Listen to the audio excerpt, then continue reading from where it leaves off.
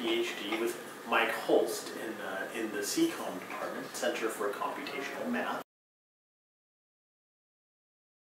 And I work on differential geometry and finite element methods. I solve geometric problems and using various computational techniques because differential equations is a very difficult subject. It's a lot of these equations don't have the analytical solutions that they teach you in calculus classes and everything, and so it's very important to be able to do computation, or to do it computationally.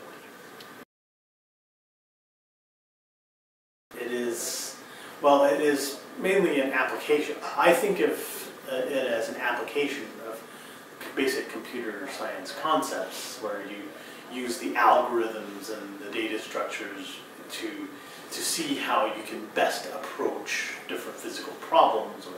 So when you actually model a physical problem using a differential equation, you apply some techniques from computer science to figure out how to best compute that and analyze how fast your algorithms are.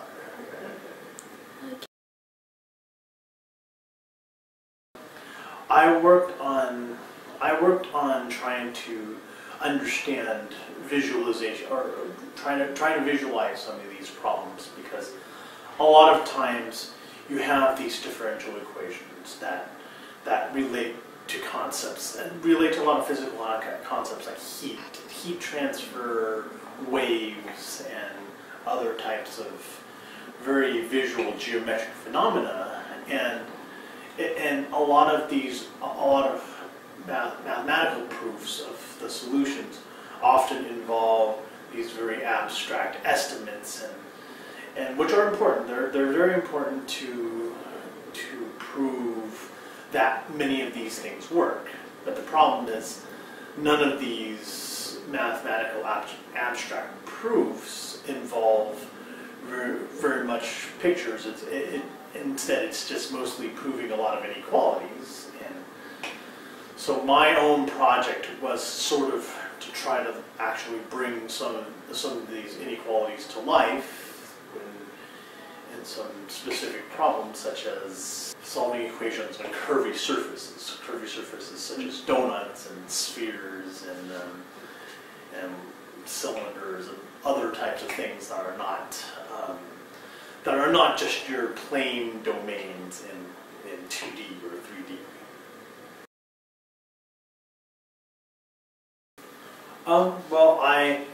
So a lot of the background of my research has been in the subject of real analysis. So it's understanding functions as their own entities and living in this high dimensional space. So it's a concept of representing functions in spaces and using a lot of the geometric concepts one learns in calculus, such as like dot products, norms, and lengths and things like that, to measure error when you calculate the differential equations.